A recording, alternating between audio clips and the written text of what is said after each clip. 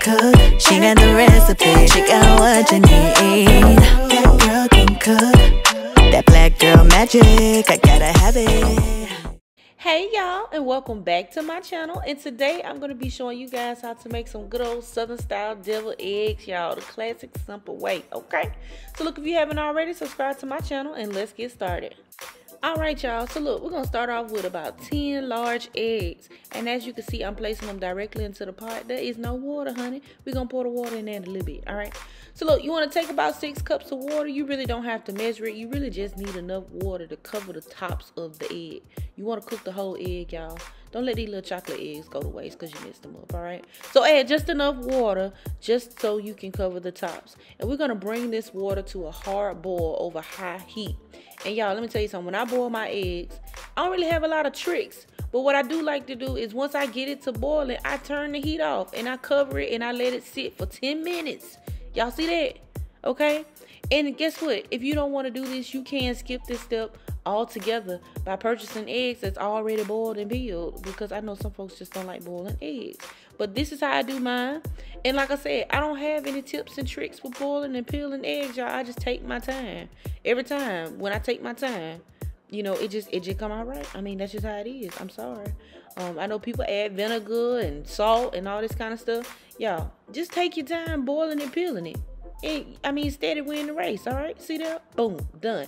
All right? So once you get your eggs peeled, we're going to set those aside, and then we're going to carefully slice them vertical lengthwise. At least that's how I'm doing it. If you want to slice it the other way, be my guest. But look, that's a perfectly cooked hard-boiled egg, all right? And once you get them sliced, you want to separate the yolk from the white. Go ahead and drop them yolks in a bowl that's going to be large enough for you to use, because we got to mix this stuff up, okay? So I have all of my yolks in here. That's 10 yolks, and this recipe is for 10 yolks. And if you're using more, you may want to, you know, amp that up a little bit, okay? But you want to gently mash those until it's nice and crumbly, just like this. If you want to use a food processor, you can. And I'm going to add about a 1/4 cup of mayo. That's 4 tablespoons. But I'm going to add in my mayo 1 tablespoon at a time. Because let me tell y'all, I mean, I done made this recipe many times. But I'm telling you, you messed it up and you make it too runny, that's going to be your fault. Okay? Don't come over here blaming me. I be trying to tell y'all. All right? So there's the 3rd tablespoon. I added in the 2nd tablespoon. As you can see, I'm adding it in little at a time. I don't want no runny eggs. If I hold my egg up, it should not be running over. Okay? All right.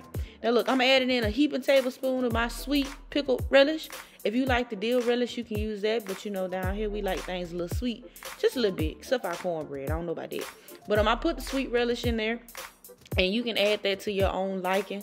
And I like to add in that last tablespoon after I add in my seasonings and stuff. Because y'all, sometimes that relish will make it a little wet now. Alright, so we're going to season it up with some white pepper, a 1/2 teaspoon of Cajun seasoning. If you want to just use salt, you can. I'm using a 1/2 teaspoon of garlic powder, which is optional, and 1 teaspoon of sugar. Y'all, this not going to make it too sweet, but it got to have a little sweetness to it. It has to, okay? I'm telling y'all, trust me, it's going to balance it out. But you can definitely put in what you want to, alright? Alright. So once you mix all of that up, we're going to add in that last tablespoon of mayo.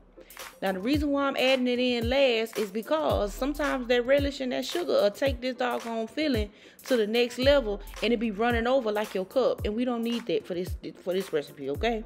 All right. So, look, if you want to make it thinner, you can add a little bit more mayo. I like this consistency, so this is what we're going with, all right? So, if you need to get you a Ziploc bag and poke a hole in it, go ahead and do that. But I do have some disposable piping bags in my cabinet, so guess what I did? I took it and I put it in there. I was supposed to bake some cakes and I never did. So, I mean, hey, here they go. We're going to use them, all right?